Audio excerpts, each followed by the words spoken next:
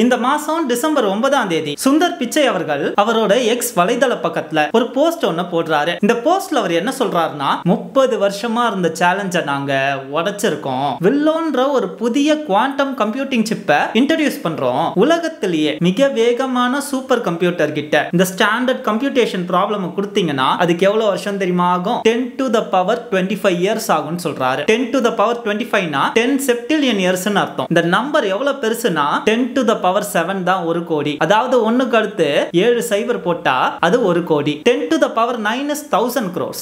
Even 10 லட்சம் கோடி வருஷமே 10 to the power 12 தான். அப்ப 10 to the power 25 எவ்வளவு பெரிய நம்பர்னு யோசிச்சுக்கோங்க. அதை எப்படி விவரிக்கிறதுன்னு எனக்கு தெரியல. அவ்வளவு பெரிய நம்பர் அது. ஏன் நம்ம யூனிவர்ஸோட ஏஜ் அவ்வளவு நம்பர் இருக்காது. அத்தனை வருடங்கள் இந்த ஸ்டாண்டர்ட் கம்ப்யூட்டேஷனல் ப்ராப்ளம் சால்வ் பண்ண இப்போதைக்கு உலகத்துல இருக்க ஃபாஸ்டஸ்ட் சூப்பர் கம்ப்யூட்டரே எடுத்துக்குமா. ஆனா வில்லோ அந்த ப்ராப்ளத்தை 5 நிமிஷத்துல சால்வ் பண்ணிருச்சுன்னு சொல்றாரு. இவங்க ஃபாஸ்டஸ்ட் சூப்பர் கம்ப்யூட்டர்னு எதை மென்ஷன் பண்றாங்கன்னா ஃப்ரான்டியர் என்ற சூப்பர் கம்ப்யூட்டரை தான் மென்ஷன் பண்றாங்க. அதை விட வேகமா வில்லோ இந்த பசில் இந்த ப்ராப்ளத்தை சால்வ் பண்ணிருச்சுன்னு சொல்றாங்க. இது ஒன்னும் கூகுளோட முதல் குவாண்டம் கம்ப்யூட்டிங் சிப் கிடையாது. இதுக்கு முன்னாடியே ஒரு 2 சிப் ரிலீஸ் பண்ணிருக்காங்க போல. 2019ல கூகுள் ரிலீஸ் பண்ண சிப் எவ்வளவு பவர்ஃபுல்லா இருந்துச்சுன்னா அப்போதைக்கு ஃபாஸ்டஸ்டா இருக்க கம்ப்யூட்டர் 10,000 வருடங்கள் எடுத்துக்கிட்டு சால்வ் பண்ற ஒரு ப்ராப்ளத்தை அந்த சிப் 200 செகண்ட்ஸ்ல சால்வ் பண்ணுச்சு. இப்போ இருக்க சிப் வில்லோ என்ன பண்ணிருக்குன்னு சொல்றாங்கன்னா அதோட பெஞ்ச்மார்க் ரிசல்ட்ஸ் என்ன வந்திருக்குன்னு சொல்றாங்கன்னா இப்ப இருக்க ஃபாஸ்டஸ்ட் கம்ப்யூட்டர் இந்த ப்ராப்ளத்தை சால்வ் பண்ண 10 to the power 25 இயர்ஸ் ஆகும். அதை நாங்க 300 செகண்ட்ஸ்ல சால்வ் பண்ணிட்டோம். வில்லோ சால்வ் பண்ணிடுச்சுன்னு சொல்றாங்க. Calculation that takes Willow under 5 minutes would take the fastest supercomputer 10 to the 25 years. That's a 1 with 25 zeros following it, or a time scale way longer than the age of the universe. This result highlights the exponentially growing gap between classical and quantum computation for certain applications. அப்போ உலகத்தோட மிக வேகமான chip வில்லோவா அப்படின்னு கேட்டீங்கன்னா அதற்கான பதில் உண்மையிலேயே பயங்கர கன்ஃபியூசிங்கா இருக்கு. ஏன்னா நான் ஒரு குவாண்டம் பிசிசிஸ்ட் கிடையாது, ஒரு சயின்டிஸ்ட் கிடையாது. ஐடில ஒர்க் பண்ண ஒரு பர்சனா, ப்ரோக்ராமிங் தெரிஞ்ச ஒரு பர்சனா இதை புரிஞ்சுக்கிறதுக்கே, இது எப்படி ஒர்க் ஆகுதுன்னு யோசிக்கிறதுக்கே பயங்கர வியர்டா இருக்கு, கன்ஃபியூசிங்கா இருக்கு. ஏன் ப்ரோ அப்படி சொல்றீங்கன்னு கேட்டீங்கன்னா இப்ப இருக்க கம்ப்யூட்டர்ஸ் இருக்குல்ல, கிளாசிக்கல் கம்ப்யூட்டர்ஸ் இருக்குல்ல, அது சால்வ் பண்ற ப்ராப்ளத்தை வில்லோ கிட்ட கொடுத்தீங்கன்னா அதால அந்த அளவுக்கு வேகமா சால்வ் பண்ண முடியாது. அதற்காக வில்லோ உருவாக்கப்படலையா, ஒரு குவாண்டம் கம்ப்யூட்டர் உருவாக்கப்படுறது இல்லையா. அப்போ வில்லோ என்னதான் ப்ரோ பண்ணோம் அப்படின்னு கேட்டீங்கன்னா இந்த கிளாசிக்கல் கம்ப்யூட்டர்ஸ் சில மேத் ப்ராப்ளம்ஸை சால்வ் திணறுமா, அதால முடியாதான். அத ஒரு குவாண்டம் கம்ப்யூட்டர் அசால்ட்டா சால்வ் பண்ணுன்னு சொல்றாங்க. அது என்ன ப்ரோ, கிளாசிக்கல் கம்ப்யூட்டர் சால்வ் பண்ற ப்ராப்ளம் வேற, ஒரு குவாண்டம் கம்ப்யூட்டர் சால்வ் பண்ற ப்ராப்ளம் வேற. என்ன ப்ரோ சொல்றீங்க அப்படின்னு கேட்டீங்கன்னா ஒரு கிளாசிக்கல் கம்ப்யூட்டர் எப்படி ஒர்க் ஆகுது? பிட்ஸ் மூலமா தான், ஜீரோஸ் அண்ட் ஒன்ஸ் மூலமா தான். இந்த ஜீரோஸ் அண்ட் ஒன்ஸை எதை வச்சு நம்ம கம்ப்யூட் பண்றோம்? மோஸ்ட்லி டிரான்சிஸ்டர்ஸ் மூலமா தான். டிரான்சிஸ்டர்ஸ் தான் ஒரு கிளாசிக் கம்ப்யூட்டர்ஸோட பேஸே. எவ்வளவுக்கு எவ்வளவு ஒரு டிரான்சிஸ்டரோட சைஸ் சின்னதா மாறுதோ அந்த அளவுக்கு ஒரு கம்ப்யூட்டரோட சைஸை சின்னதாக்க முடியும். சோ ஒரு காலகட்டத்துல சயின்டிஸ்ட்லாம் என்ன யோசிச்சாங்கன்னா உலகத்திலேயே எது ஸ்மாலஸ்ட் டிரான்சிஸ்டரா இருக்க முடியும்? ஒரு ஆட்டம் தான். எப்படி டிரான்சிஸ்டருக்குள்ள எலக்ட்ரிசிட்டி ஃப்ளோ ஆகுதோ அதே மாதிரி ஒரு ஆட்டம்குள்ளேயும் எலக்ட்ரிசிட்டி ஃப்ளோ ஆகுதுன்னு சொல்றாங்க. சோ இந்த ஃப்ளோவை கண்ட்ரோல் பண்ண முடிஞ்சா ஒரு கம்ப்யூட்டரால இந்த ஆட்டமோ இல்ல எலக்ட்ரான்ஸையோ வச்சு நம்மால ஒரு ப்ராப்ளத்தை சால்வ் பண்ண முடிஞ்சா கம்ப்யூட்டேஷனல் பவர்ஸ் ஒரு ஆட்டம்க்கு கொடுத்தா அதுதான் குவாண்டம் கம்ப்யூட்டர்ஸ்னு சொல்றாங்க. இங்க எப்படி கிளாசிக்கல் கம்ப்யூட்டர்ஸ்ல எப்படி பிட்ஸ் இருக்கோ அதே மாதிரி குவாண்டம் கம்ப்யூட்டர்ஸ்ல qubits இருக்குன்னு சொல்றாங்க. That the ultimate transistor is an atom. One atom that could control the flow of electricity, not just on or off, but everything in between. We have to go to quantum computers. Computers that compute on atoms rather than on transistors. So normal டிரான்சிஸ்டர்ஸை வச்சு நீங்க ஒரு calculation பண்ணீங்கன்னா அது normal computer ஒரு classical computer. இதே ஆட்டம்ஸை பயன்படுத்தி நீங்க computational work பண்ணீங்கன்னா கால்குலேட் பண்ணீங்கன்னா அது quantum computer. Transistors are based on zeros and one. Zeros and one. Reality is not. Reality is based on electrons and particles. And these particles in turn act like waves. So you have to have a new set of mathematics to discuss the waves that make up a molecule. And that's where quantum computers come in. They're based on electrons. And these electrons, how come they have so much computational power? Because they could be in 2 places at the same time. That's what gives quantum computers their power. They compute on not just one universe, but an infinite number of parallel universes.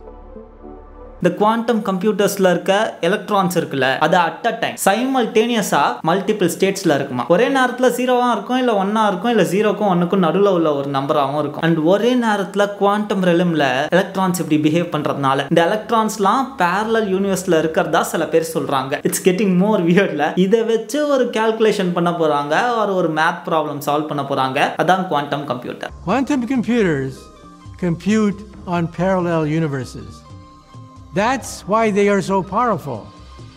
When we talk about digital computers, we can measure their power in terms of bits. For example, spin up, spin down, zeros and 1 would constitute 1 bit. For a large digital computer, we're now talking about billions of bits that are modeled by transistors. Except now, quantum computers talk not just about spin up or spin down, but everything in between. That's called a qubit. 1 qubit represents all the possibilities of an object spinning between up and down. Thousands of qubits can now be modeled with the latest generation of quantum computers. Eventually, we hope to hit 1 million. சரி, இதை வச்சு என்ன bro math problem solve பண்ண போறாங்க அப்படின்னு கேட்டிங்கன்னா, நேச்சரை எந்த அளவுக்கு உண்மைக்கு நெருக்கமாக சிமுலேட் பண்ண முடியுமோ அந்த அளவுக்கு இந்த குவாண்டம் கம்ப்யூட்டர்ஸை வச்சு சிமுலேட் பண்ண முடியும்னு சொல்றாங்க. அதாவது ஒரு கெமிக்கலோட மாலிகுலர் லெவல்ல என்ன நடக்குதுன்றத இந்த கம்ப்யூட்டர்ஸை வச்சு சிமுலேட் பண்ண முடியும்னு சொல்றாங்க. இப்படி சிமுலேட் பண்றது மூலமா புது புது ட்ரக்ஸை, நோய்களுக்கான புது புது ட்ரக்ஸை சிமுலேட் பண்ண முடியும். ஏன்னா ஒரு நோயோ இல்ல ஒரு மருந்தோ மாலிகுலர் லெவல்ல எப்படி ஒர்க் ஆகுதுன்றத நம்மளால சிமுலேட் பண்ண முடியும். வெறும் ட்ரக்ஸ் மட்டும் இல்லங்க, இதை வச்சு கிளீன் எனர்ஜி சொல்யூஷனை கொடுக்க முடியும். சஸ்டைனபிள் கிளீன் எனர்ஜிஸ் தர மெட்டீரியல்ஸை டெவலப் பண்ண முடியும். புதுவிதமான பேட்டரிஸை உருவாக்க முடியும். ஏஐயோட மிஷின் லேர்னிங் மாடல்ஸை இன்னும் என்ஹான்ஸ் பண்ண முடியும். அப்படின்னு இதோட ஸ்கோப் என்லெஸ்ஸா போகுதுன்னு சொல்றாங்க. அண்ட் இந்த குவாண்டம் கம்ப்யூட்டர்ஸ்ல இருக்க மெயின் ப்ராப்ளம் என்னன்னா, இதுல இருக்க கியூபிட்ஸ் இருக்குல்ல, அதுல நம்ம ஆட்டம்ஸ் ஆர் எலக்ட்ரான்ஸை வச்சு விளையாடுறதுனால தட் இஸ் எக்ஸ்ட்ரீம்லி சென்சிட்டிவ். அதனால இதுல எரர் ரேட்ஸ் அதிகமா வருமா. இந்த எரர்ஸ் அவங்க நாய்ஸ்ன்னு சொல்றாங்க. இதுக்கு முன்னாடி என்ன பிரச்சனை இருந்திருக்குன்னா, இந்த கியூபிட்ஸோட அளவை இன்க்ரீஸ் பண்ண நாய்ஸும் அதிகமாகுமா, அதாவது எரர்ஸும் அதிகமாகுமா. அப்படின்னா என்ன அர்த்தம்னா, இந்த கம்ப்யூட்டரை நீங்க ஸ்கேலே பண்ண முடியாது, அதாவது பெருசாக்க முடியாது. இன்னைக்கு நம்ம 2.5 GHz CPU வச்சிருக்கோம்னா, நாளைக்கு நம்ம 3.2 GHz CPU வாங்குறோம்ல, அந்த ஸ்பீட்ல ரன் ஆகுற ஒரு CPU வாங்குறோம்ல. அப்படின்னா என்ன அர்த்தம், உள்ள இன்னும் நிறைய டிரான்சிஸ்டர்ஸை நெருக்கி வச்சிருக்காங்கன்னு அர்த்தம். நான் ஒரு லேமேன் டேர்ம்ல பேசுறேன், அவ்வளவுதான். சோ அந்த மாதிரி இங்க கியூபிட்ஸை இன்க்ரீஸ் பண்ண இங்க எரர்ஸ் தான் அதிகமாகுமா. ஆனா கூகுள் இப்போ என்ன அச்சீவ் பண்ணியிருக்காங்கன்னா, அவங்களோட எரர் கரெக்ஷன் டெக்னிக்கை யூஸ் பண்ணி இந்த நாய்ஸை அவங்க டிராஸ்டிக்கா குறைச்சதா சொல்றாங்க. அதுவும் கியூபிட்ஸோட அளவு அதிகமாக இந்த நாய்ஸோட லெவல் கம்மி ஆகுதுன்னு சொல்றாங்க. சோ தட் இந்த ஸ்ட்ராட்டஜிலேயே ஆர் இந்த பிளான்லயே இந்த மாடல்லே அவங்க ஒர்க் பண்ணாங்கன்னா ஃபியூச்சர்ல இன்னும் பவர்ஃபுல் குவாண்டம் கம்ப்யூட்டிங் சிப்ஸை அவங்களால உருவாக்க முடியும்னு சொல்றாங்க. Logical qubits now operate below the critical quantum error correction threshold, a long sought after goal for the quantum computing field since the theory was discovered in the 90s. And we've achieved it for the first time with Willow. Errors are exponentially suppressed in our logical qubits, as error rates are halved each time we add physical qubits in scale from distance 3 to 5 to 7 surface codes. Additionally, our logical qubit lifetimes are now much longer than all of the lifetimes of the physical qubits that compose them. This means that even as we make our quantum chips larger and more complex by adding more qubits, we can use quantum error correction to actually improve their accuracy.